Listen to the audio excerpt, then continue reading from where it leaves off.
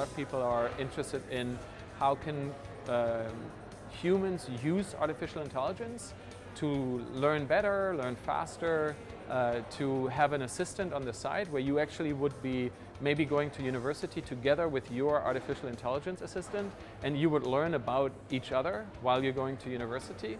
And there's really interesting research now that shows, for example, a doctor who is trying to diagnose a medical condition.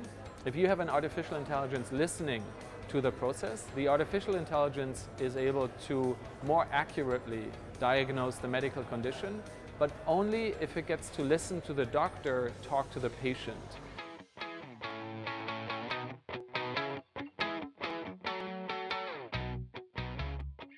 One of the things that's really holding back a lot of the very innovative new solutions are, and this is not specific to MENA, but I think it also applies here, is an education system that was designed for a time that looked very different from the world today. So I think we should challenge a lot of those assumptions and maybe relax the rules a little bit.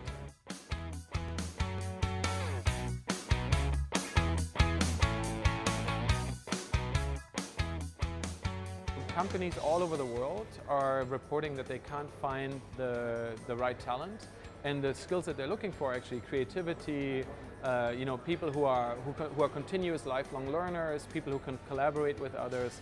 And for a number of reasons, our education system isn't really emphasizing those things. A lot of people at good universities develop those skills, but it's almost like by accident. It's through experiences like this, sitting around a table with other people, being in a new context, becoming curious about a new problem.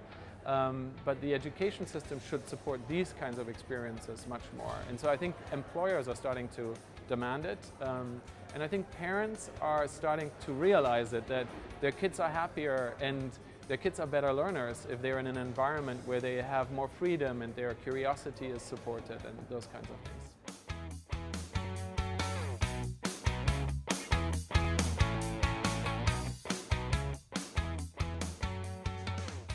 There are some really great technologies that kids can use to be creators with technology.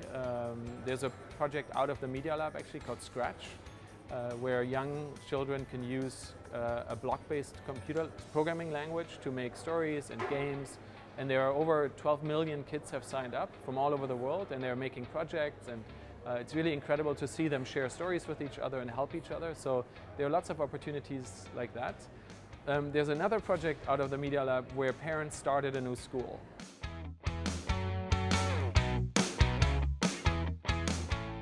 It's okay to not follow the rules, follow your passion. And then also, Joey Ito, who's the director, he said, no one's ever won the Nobel Prize for following the rules. And he's right. So we're hoping to create environments for people who want to follow their own rules.